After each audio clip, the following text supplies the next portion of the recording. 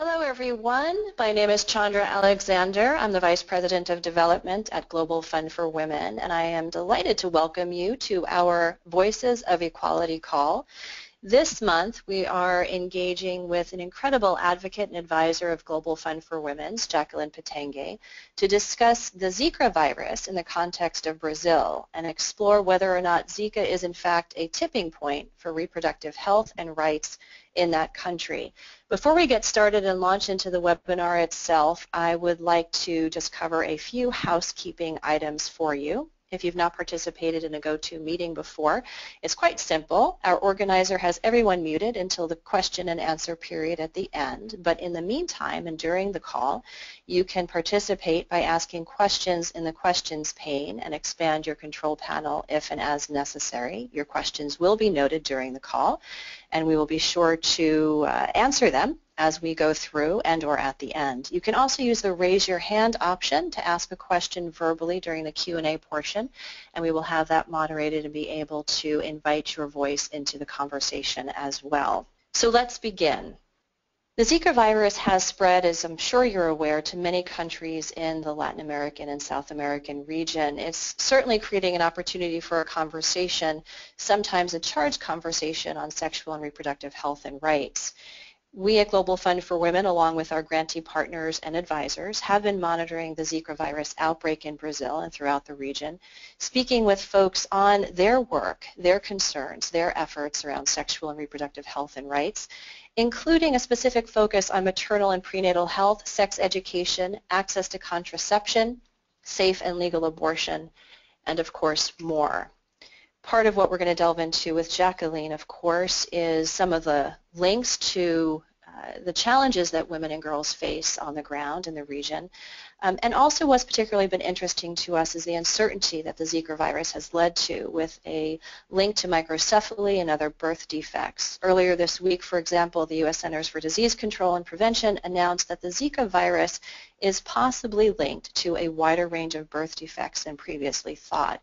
They've asked for more money to fight the mosquitoes and to fund better research into vaccines and treatments, with the goal of having a vaccine by early 2018. As part of our overview, we just want to give you a little bit of a state of the state around the situation. According to the World Health Organization, 18% of births in Latin America are to teenage mothers, and Amnesty International estimates that more than 50% of the pregnancies in the region are unplanned. Therefore, it brings us to think about, talk about, engage in activism around access to information, contraception, and questions about terminating pregnancies when women have potentially few options. Contraceptive use among Latin American women is among the lowest in the world, and emergency contraception is often expensive and difficult to access, if not illegal. Our grantee partners, our advisors, women who are working around the world to provide maternal health care and provide honest medical information are at the center of these critical conversations. Certainly when we're talking about the partners that Global Fund for Women has, we are looking to women's groups who are mobilizing to fill in the gaps specifically in sex education throughout the region, helping to teach women and girls about their sexual and reproductive health and rights, and helping them access contraceptives. Our grantee partners are also engaged in work to help women navigate the complex abortion laws and exceptions, as well as to help them find physicians that can provide reliable care and honest advice. Our grantee partners are highlighting the Zika crisis to show policymakers and leaders the urgent need to revisit antiquated abortion laws, which range in severity throughout the region. Jacqueline, now I'd like to turn it over to you first with a brief introduction. We are absolutely honored to be joined by you. Jacqueline, you are a longtime activist, scholar, and certainly a former Global Fund for Women board chair. We're delighted to have you with us. For everyone's information, Jacqueline also wrote one of the first opinion pieces in Brazil to advocate for changes to the country's abortion laws in light of the Zika virus outbreak. Jacqueline is also the founder and executive director of CEPIA, Citizenship Studies, Information and Action, which is a non-governmental organization based in Rio, and currently its executive director. Prior to that, Jacqueline served held a cabinet position as president of the National Council for Women's Rights, which designed and implemented public policies to improve women's conditions in Brazil. Jacqueline, welcome to the call, and thank you so much for taking some time to be with us today. Thank you. I'm very glad to be on this webinar on such an important issue. Again, delighted to have you. Now, I just wanted to invite you to make any opening remarks, giving some of the context that I've provided, particularly any of your insights on the current situation for women in light of the Zika virus and what the situation is now for women's groups and how they're responding. Well, I'd like to start mentioning a headline from a newspaper in Rio de Janeiro dated May 15, 2015. And the headline said that health authorities alert that a new virus called Zika is circulating in Brazil, transmitted by the Aedes aegypti mosquito. And the newspaper also quoted the Minister of Health saying that he was not worried about this new virus because the symptoms of Zika were much milder than those of dengue, and because Zika, differently from hemorrhagic dengue, did not cause death. This was less than a year ago. The connection between Zika, microcephaly, and the Guillain-Barré syndrome was not yet made. So I'm quoting this newspaper headline of less than a year ago to say that one of the elements is that is something very new, very, very new to us. And it seems very, very new to the world at large in terms of this connection between Zika, microcephaly, and also other neurological diseases like the Guillain-Barré.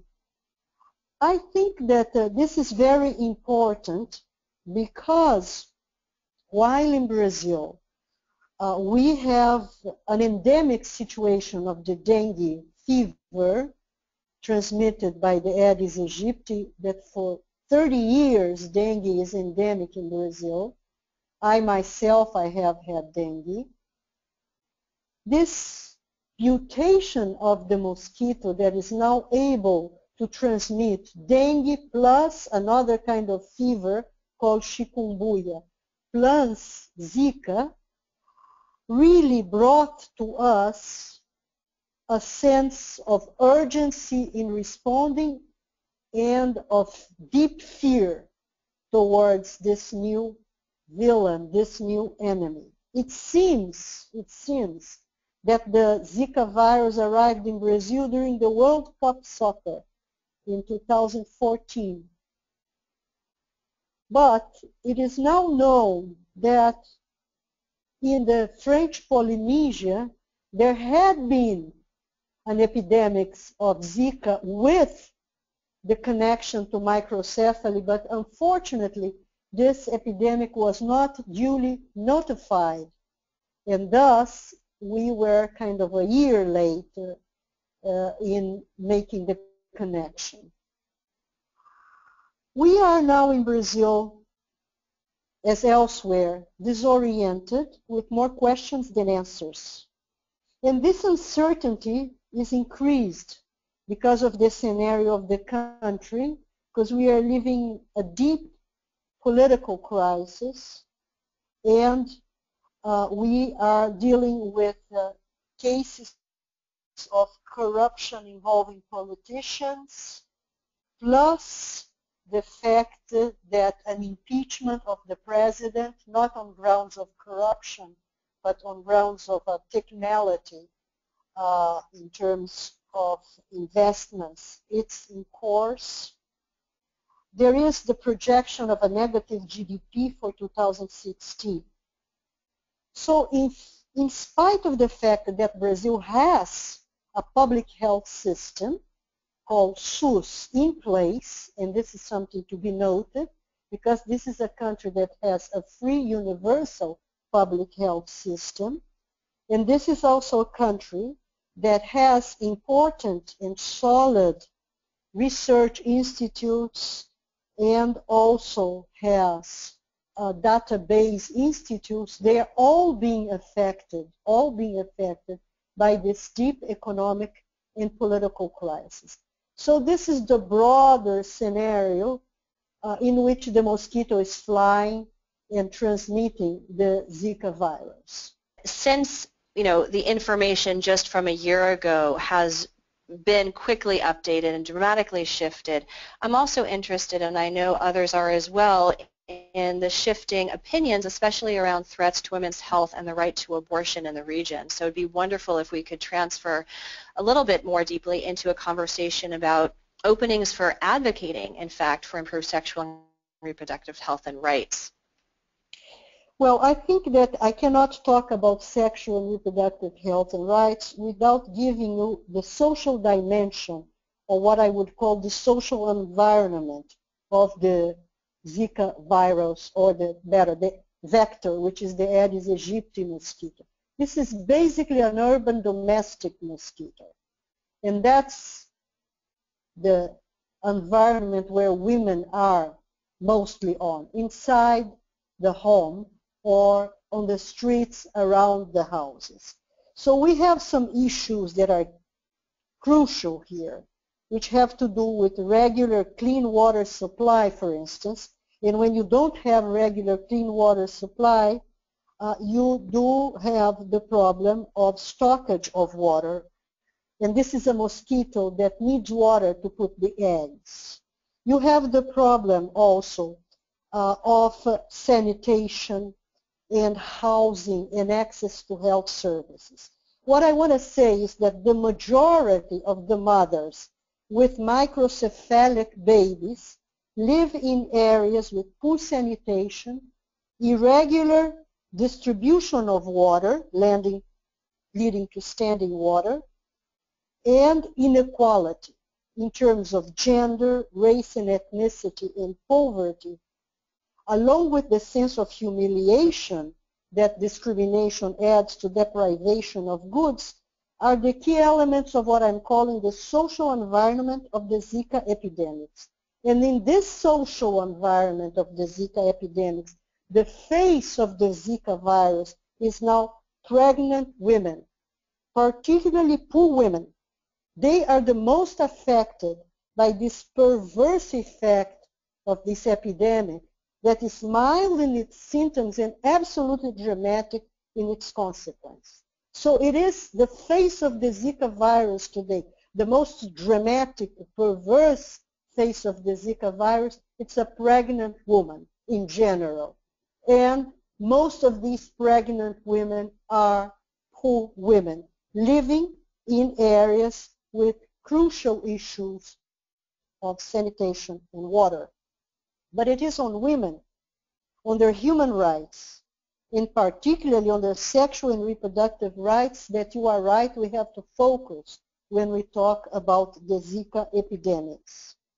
These poor, vulnerable women with their microcephalic babies, or all women that are now in panic of, if getting pregnant, contract the Zika and then give birth to a microcephalic baby. And I want to tell you that doctors are not using anymore the term microcephaly. They are using the term of the secondary Zika syndrome. And I will explain you why. Secondary, of course, because it's due to a secondary cause in this situation due to the Zika virus. And it is a syndrome that is more complex because besides microcephaly, it also causes blindness, it causes problems of audition, and through this severe damage to the nervous system, it causes disabilities and paralysis on the hands and feet.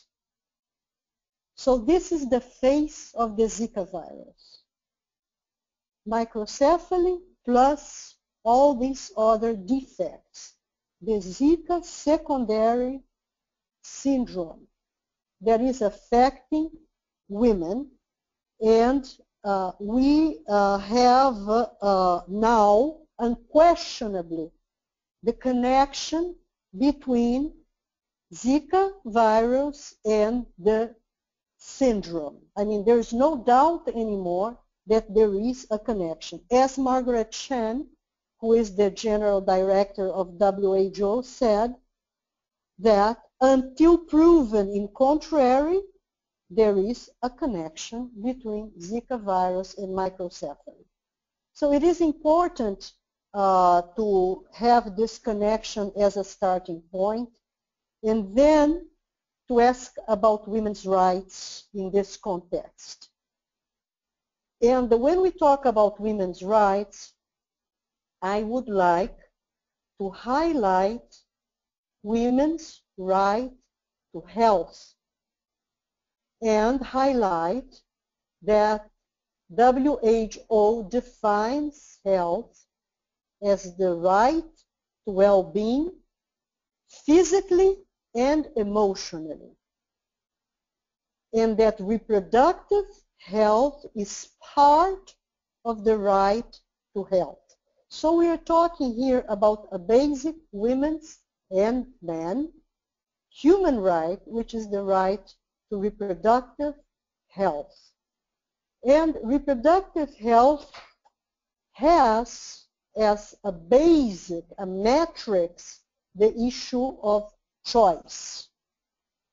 One of the aspects of these epidemics of the Zika virus, not only in Brazil, but in Latin America, and as I understand, has also reached the United States through Puerto Rico and Florida, I think, is that, for instance, the Health Organization estimates that there are about 3 million cases now of Zika virus in Latin America.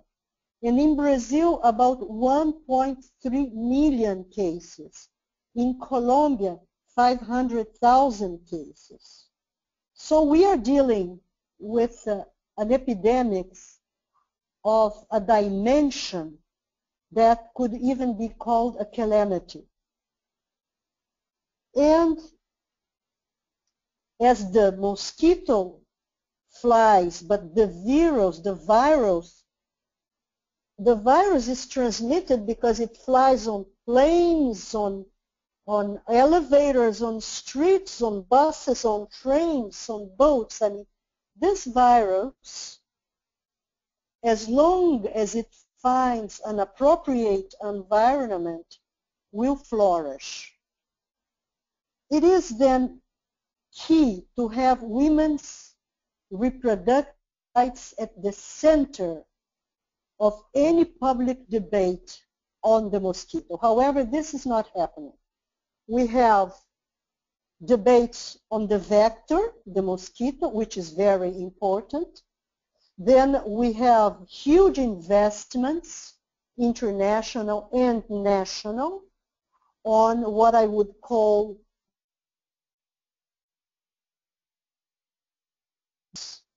of research institutes, of infectology, of vaccines that, as you say, takes years to be developed. And this is also very important. It should be happening. But there is very little being said about women's reproductive rights to choose. To choose what? Women should have the right, in view of the high possibility of contracting Zika and of the proved connection between the Zika virus and the Zika secondary syndrome affecting the fetus, to decide freely, respectfully, if or not to pursue with the pregnancy, if she gets pregnant. So you have two stages there. One is to make access to contraception possible to every woman in every remote area to have access to contraception as a part of the reproductive rights, and this is something that can be done because as far as I know, there is not any legislation that would prohibit women to have access to contraception. What you have wrongly is, in some countries, barriers to emergency contraception that wrongly they associate with abortion. But access to contraception is, in most of the Latin American countries, a right assured to women. What you need to do is to facilitate the access. Invest in giving women the access to contraception that I would say it's the prehistory, it's the prevention stage. So this is something that has to be done urgently. In Brazil, there is access to family planning and contraception, even if unequally distributed, but over 75% of women in reproductive age use some sort of contraception. There are many barriers to emergency contraception due to the growing presence in the political arena of a radical, conservative, fundamentalist, religious representation in Congress that unites both evangelical and Catholic churches. And you have a legislation in case of Brazil that dates from 1940 and that only allows abortion in cases of rape, risk of life, and recently, since 2012, in cases of anencephaly, which is absence of brain, which is an anomaly incompatible with life. So these are the only three situations in which a woman can have access to safe legal abortion in Brazil. However, besides access to contraception, which would be prevention, women who get pregnant and who have had Zika should have the right to interrupt the pregnancy. Now, this should be a main component of the public debate involving health professionals, government, women's movements, and legislators and the judiciary. And this is not happening. They are still very timid, the voices that are raising that in an epidemic as such, legislation concerning abortion should be reviewed. I want to bring some elements to this discussion. One of them is that what I think should be part of this agenda is that following the legislation in the majority of the countries of the world that have revised their prohibitions in relation to abortion, that the interruption of pregnancy should be facilitated for the first 12 weeks. And as in most countries, from there on, you start to have what you call circumstances in which the pregnancy is allowed, including there the question of risk of health, not only risk of life, as in Brazil, but risk to the health of women, health understood both physically and emotionally, and also when there is the risk that the fetus might have severe malformation, not only incompatible with life, but incompatible with quality of life, and also in situations related to social conditions, emotional conditions, as well as it already is, in situations of pregnancy resulting from rape and risk of life. And this is how abortion should be discussed, but it's not being discussed.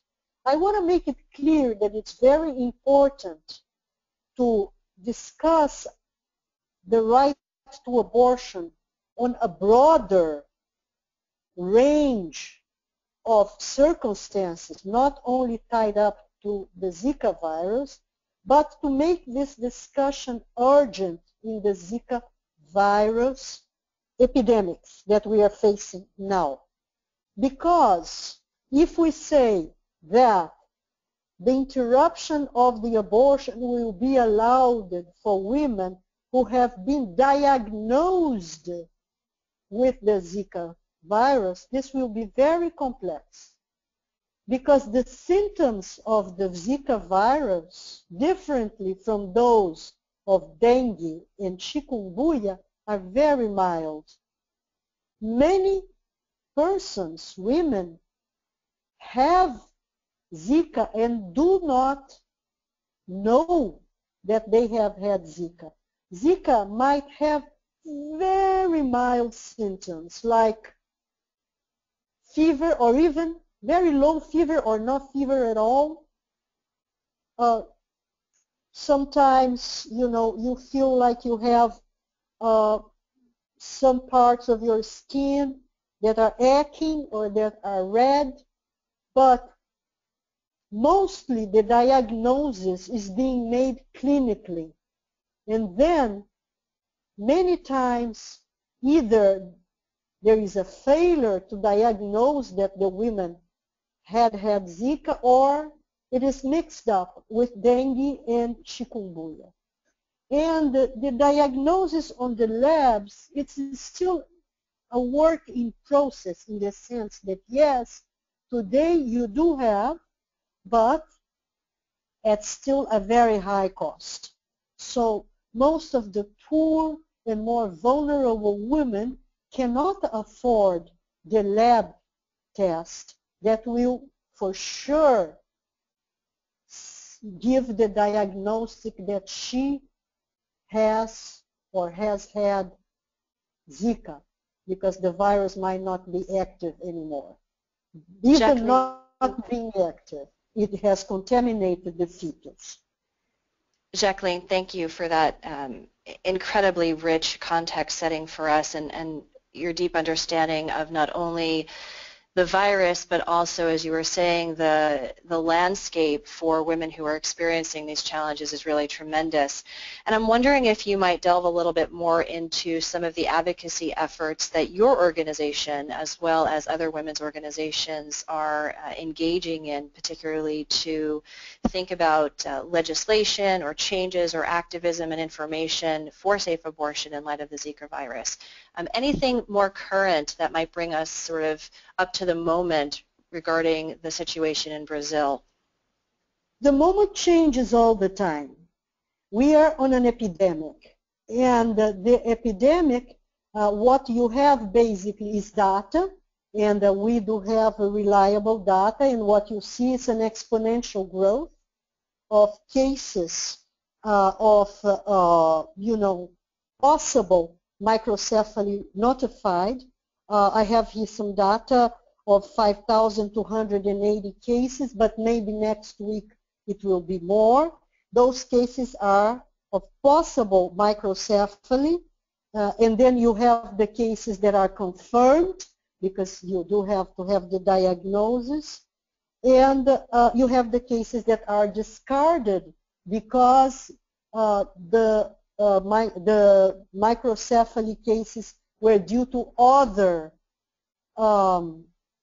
causes. Syphilis is also a cause of microcephaly.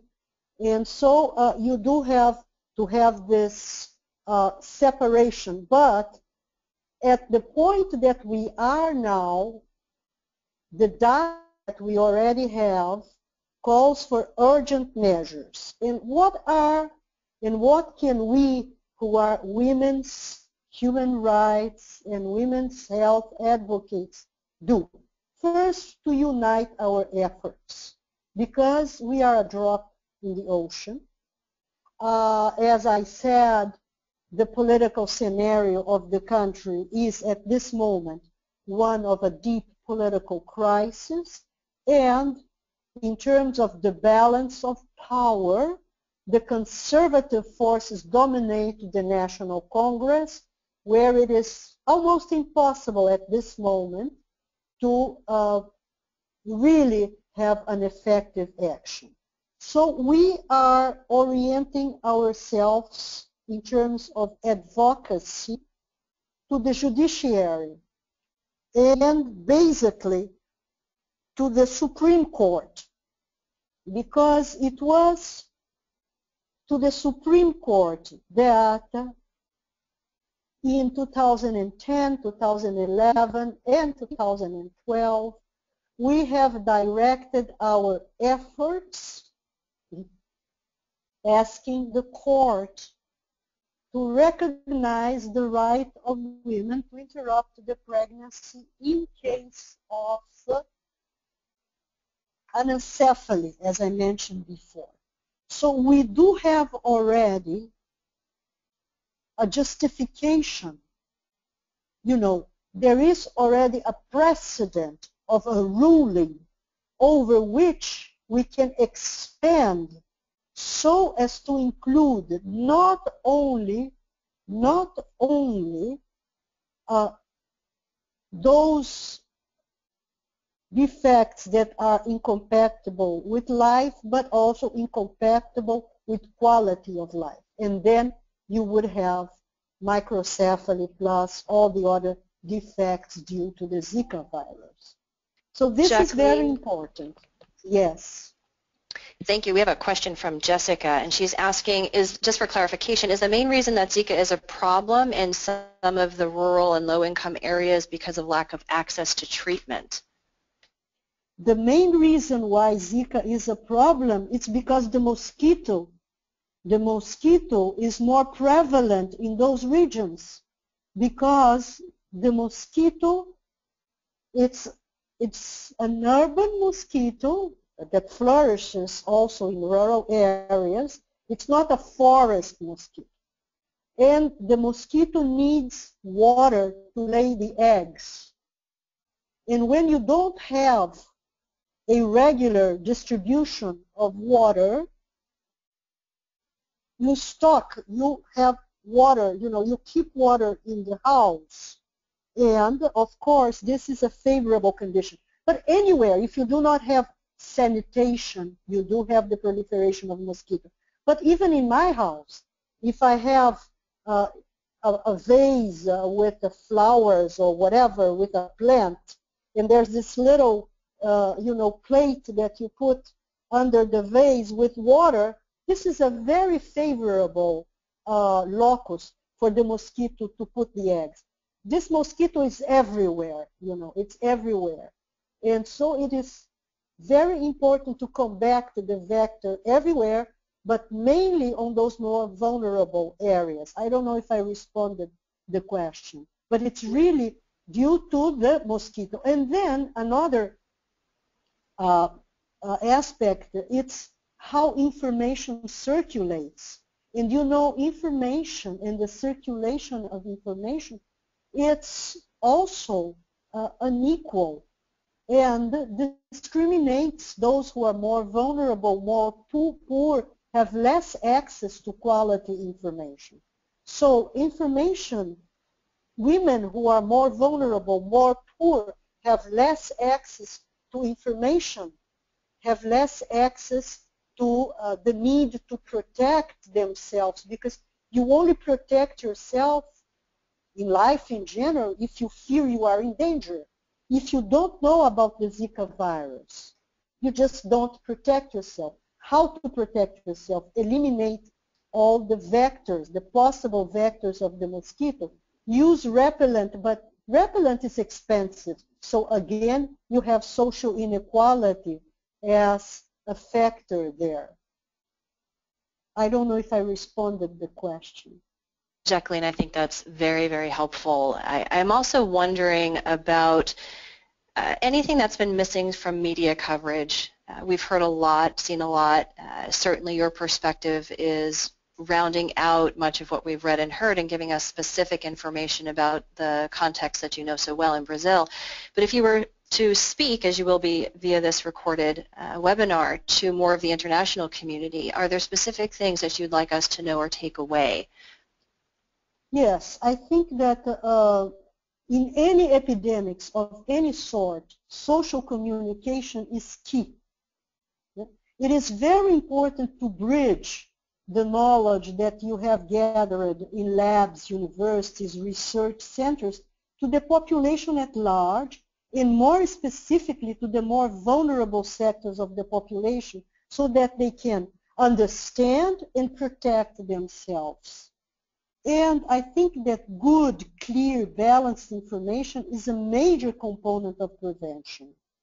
And we must remember that access to information is a human right. I think there is a lot to be done in this field. There is a lot of misinformation being spread, and this increases the vulnerability. It is very important to invest in information, how to prevent, what to do, and how to engage also in advocacy in order to have the right to interrupt a pregnancy if there is any doubt that you have had Zika, or if you know, it is proved, it has been diagnosed that you have had Zika. It is important at this moment that the advocacy that it's being developed, it's going to be developed with the Supreme Court, be supported not only by women's groups that are always the ones who are there, who are on the streets, who are marching, who are speaking, because this is not a feminist issue. This is a central issue of social justice, of reproductive justice, and of reproductive health and rights that should be on everybody's agenda. Doctors, physicians, universities. This is what is key now in terms of communication, to engage the wildest, largest, and diverse group of persons in our countries to be able, to work on this issue. I have had the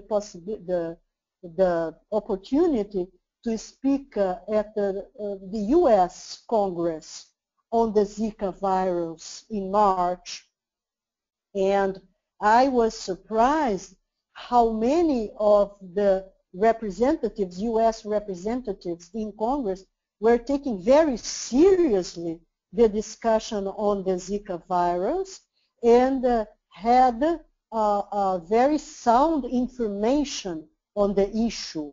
I don't know how much is this information being now socialized and spread for instance, American population at large. And this is something that has to be done. And this is also something that here in Brazil we are doing.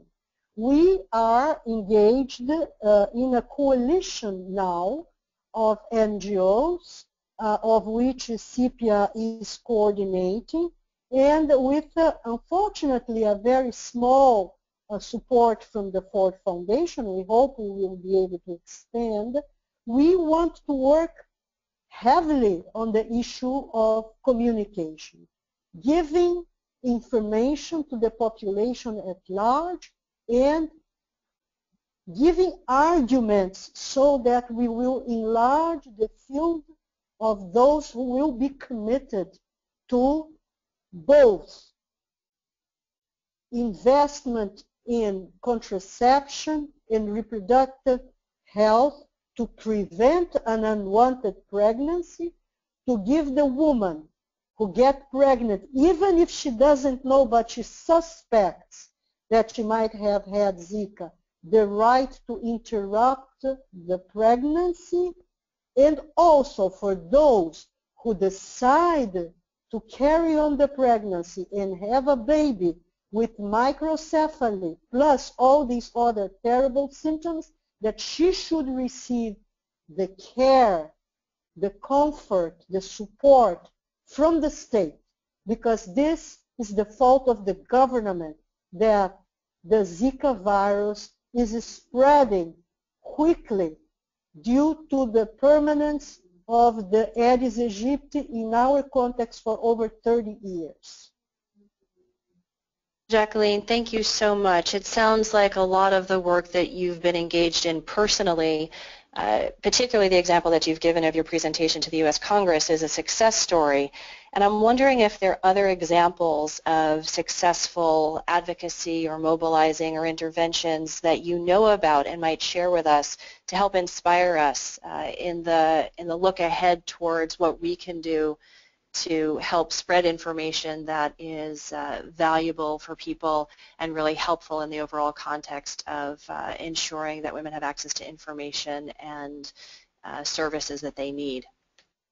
Well, I think that it's important to mention that the UN Women and UNDP are also very much involved in this Zika crisis epidemic from the angle of women's rights, and my organization and myself, we are part of what we would call a situation room that these two UN agencies have set it up, involving a huge number of non-governmental organizations from all over the country. And the situation room is working in planning joint actions. You know, Brazil is a continent, so for instance, joint actions with Northeast NGOs, Southeast NGOs, Center-West NGOs, etc., plus national directions that will touch both on prevention, on information, social communication, and on this issue of the reproductive rights, plus the demanding that government and health and social institutions take care of these poor women and their babies. So there is a lot that is being done. We are not just watching what's happening. We are incredibly immersed and suffering with what is happening in this epidemics. A number of NGOs are displaying different actions, and as I said, there is this possible action that a specific NGO, ANIS, along with us, is taking to the Supreme Court.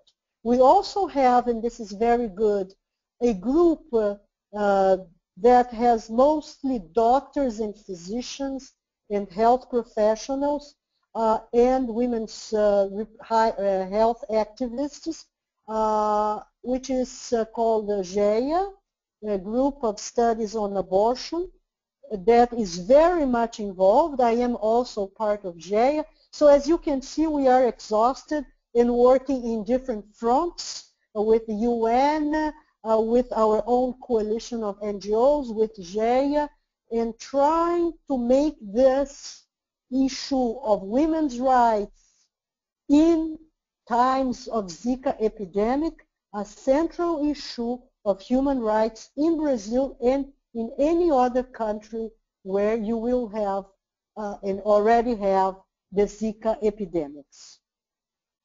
Jacqueline, thank you so, so much. We're going to open it up for questions in just one moment, but just to reiterate, there are many things that you on this call certainly can do. Of course, continue the dialogue. As I mentioned earlier, the session today is being recorded with all this incredible information, these insights that Jacqueline is providing for us.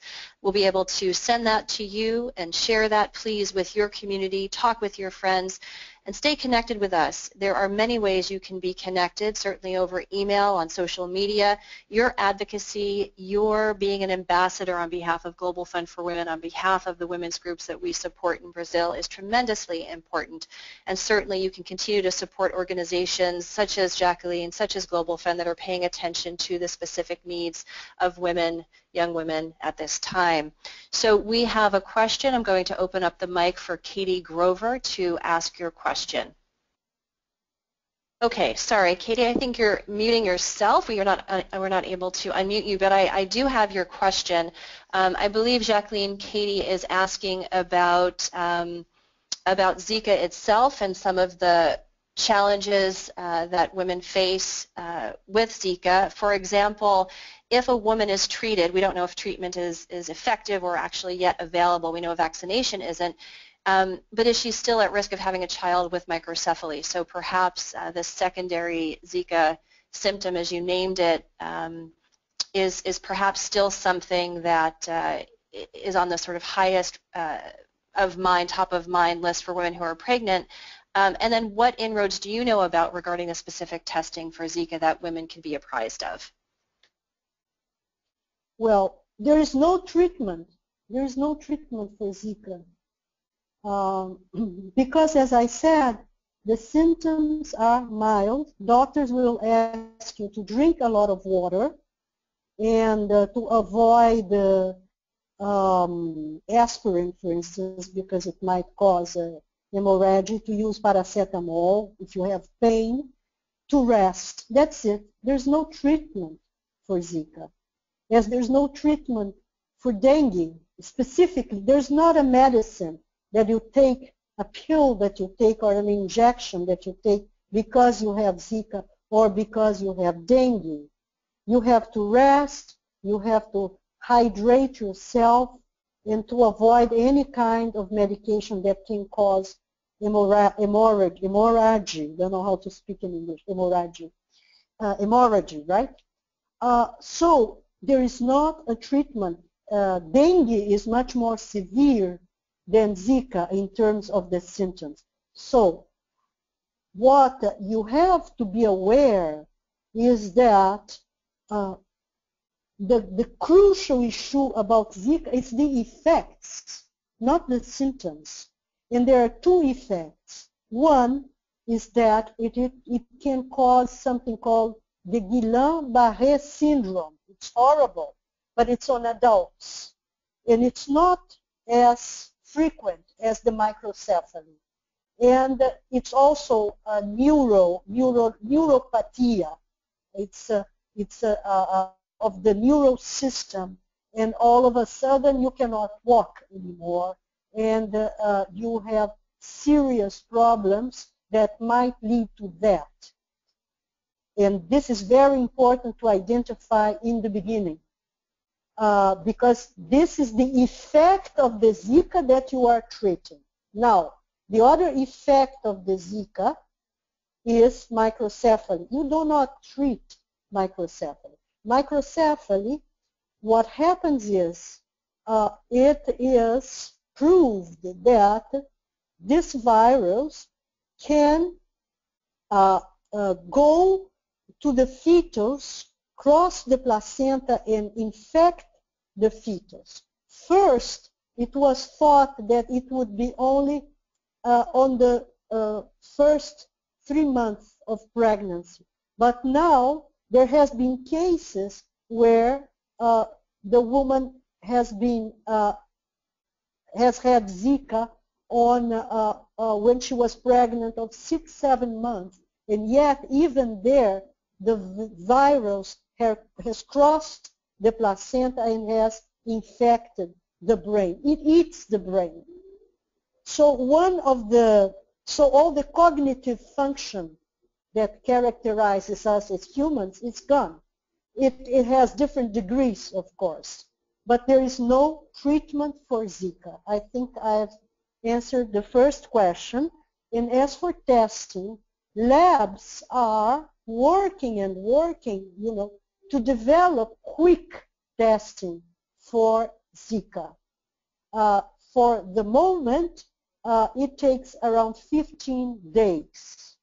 And some of the tests, only the quicker tests that are now in place, they test if the virus is still active, because you might test for the presence of the virus, and the virus might not be active anymore, but was active at a certain point and could have affected the fetus at that point. I don't know if I make myself clear, but a virus can have a presence active or not active anymore. Do I make myself understand? Absolutely, Jacqueline. Thank you so much for that. And certainly there are many, many resources for folks to delve into if they have other specific questions about the virus or medical issues. Jacqueline, I want to turn in our last few minutes to a question.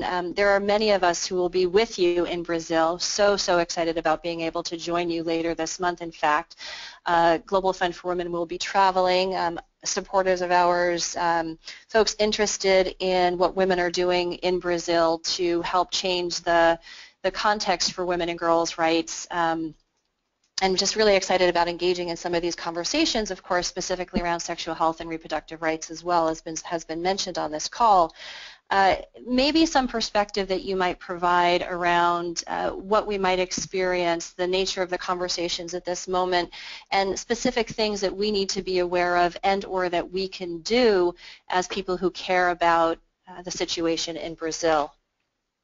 Well, I think that it's very important to have clear that these epidemics, it's not only an issue of Brazil. This epidemic should be the preoccupation of different governments, different institutions, and as it is for the Global Fund for Women, to have the involvement of organizations as the Global Fund that care about women's rights, to among the many elements, because an epidemic has many different dimensions and elements, to make central the issue of women's reproductive and sexual health and rights. And to know that the epidemics, it's a threat to any woman, but that currently the women who are poor, more vulnerable, and many of them are black women, are the mostly affected. And so have in mind that to advocate for social equality and to advocate for women's sexual and reproductive rights is a must for organizations such as the Global Fund for Women, and it is very important to do what you are doing, not only in coming here and sharing with us, but also in spreading the communication, the information through webinars and other means as such. Thank you so much, and certainly as part of the follow-up to this call, we will provide some links to resources, not only on news and latest updates about the situation in Brazil and as being reported by our advisors and grantee partners, but I think what we'll also do, since some of these questions have focused specifically on some of the medical knowledge and information about the virus, causes and effects, and treatment, we will certainly do our best to provide some of those resources as well.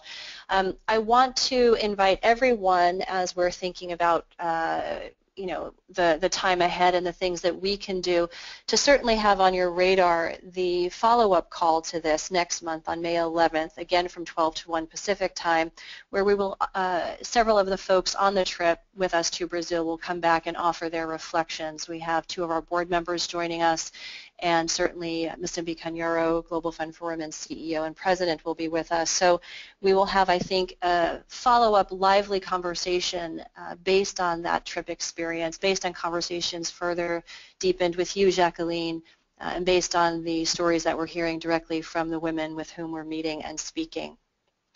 So Jacqueline, I want to offer you a minute for any final thoughts that you might have for the audience that's joined us today. Well, I think that I hope to have brought some more complexity to the issue, not clarity, but complexity, because it is a very complex issue involving many dimensions. And for us who are involved with women's rights, among this complexity, not to lose the perspective that the face of the Zika virus is, the most cruel face of the Zika virus is a pregnant woman who has had Zika and who faces the fear, the panic, and the torture of eventually carrying a baby with microcephaly and other very severe defects. And that it is very important to give her the chance to decide whether she wants or not to carry on with this pregnancy. Jacqueline, thank you so much. And with that image in our minds, I think we have answered our original question, is Zika a tipping point for reproductive health and rights in Brazil? I think clearly the answer to that question is yes. And we look forward to sharing with you and with everyone else on the call next month more of our experiences from Brazil. Again, Jacqueline, thank you so much for joining us. Thank you for your wisdom, expertise, for your insights, and everyone who's participated today, thank you so much. We'll be following up with you shortly with links to the recording to share and continue to engage with us online. Thank you again. Obrigada. Obrigada. Bye-bye to all. Thank you, everyone. Have a wonderful rest of your day.